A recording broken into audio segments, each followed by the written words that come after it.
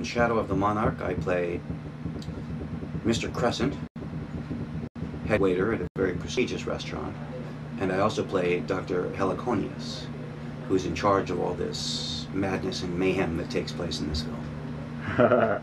What attracted you to those two characters? If you want to get into that. Well, what attracted me to the characters was the script. The script is really terrific. I think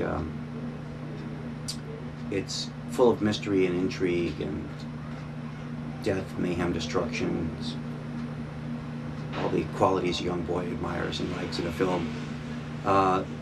When I read the script originally, I was auditioning for the waiter, Mr. Crescent, and later John and I spoke about my taking over the doctor role as well.